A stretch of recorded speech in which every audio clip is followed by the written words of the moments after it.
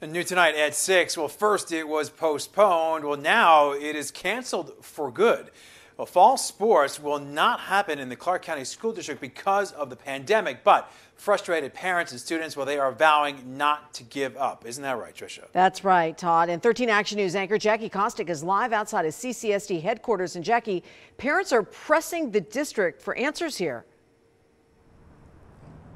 Tricia and Todd, many of those families plan to come out to CCSD headquarters this Thursday to protest CCSD's decision to cancel the fall sports season.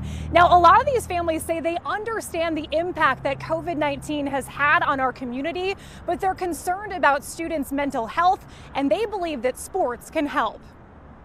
Students across the Las Vegas Valley want to play. To play my senior season would really just become a dream come true. And coaches want to coach. I think there was a way for us to get it done, but, governor made the call. School district made the call, so we got to live with it. But the families of CCSD student athletes are not resigned to live with it just yet.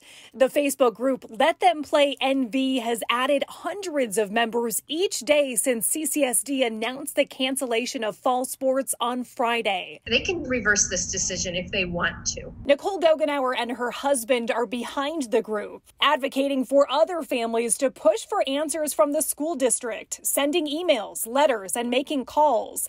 They plan on showing up in person to CCSD offices on Thursday. CCSD Superintendent Jesus Jara addressed the dilemma on a recent panel, saying that bringing back sports before students are back in classrooms sends the wrong message. What are we measuring as important when my reading scores are where they are, where my math scores are where they are? Are we saying that athletics is more important than academics?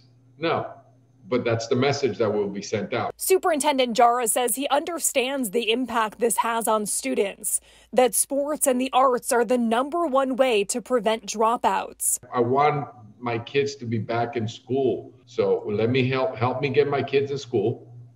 And then I'll open up all the different aspects that we have in athletics and after school activities. It's this all or nothing approach that is frustrating to parents like Candace Tung, who's also a frontline physician. And obviously as parents, we want them to be in person to some extent with hybrid, but that just seems like it's a little slow going. And I think for the high schoolers who they've talked about being so worried about their mental health, this would be the perfect way to segue into giving them something back. CCSD is dealing with a mental health crisis, with 19 students taking their own lives since remote learning began. Tung says almost a year into this pandemic, the school district has had time to make adjustments and put return to play guidelines in place to keep everyone safe.